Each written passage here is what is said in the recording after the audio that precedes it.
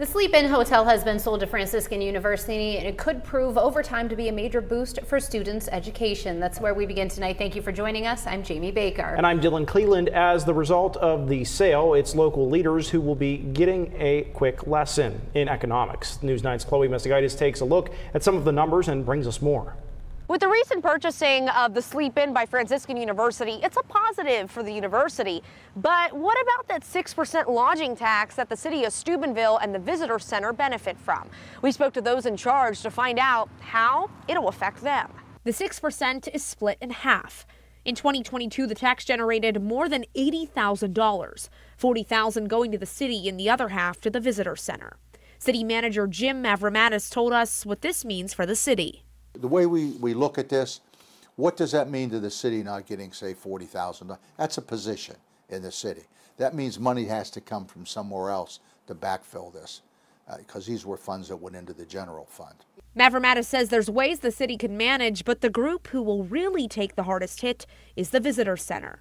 Director Judy Braden is one of the 2 paid employees there and says this could really impact their outreach efforts.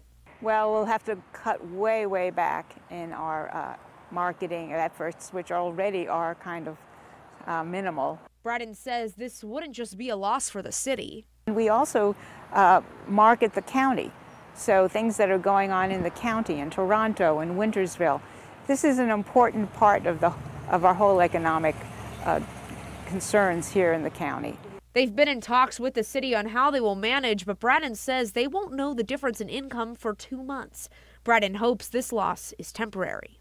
The university has said that they're going to be opening up more rooms in the Best Western Franciscan Inn that were not open, and that might make up for the loss of the rooms at the Sleep-In. But for the time being, they're preparing for both. I'm trying to budget with or without, trying to figure out which plan A or plan B. And while the future of more hotels or motels is unclear in Steubenville, Braden and Mavramatis both say it's time to tighten up some of those budgets for some of those departments that benefit from this. In Steubenville, Chloe Messigitis, News 9. I'm Gianna Dupre. Thank you for watching. Here's another video for you to watch, and please take some time to subscribe to our channel.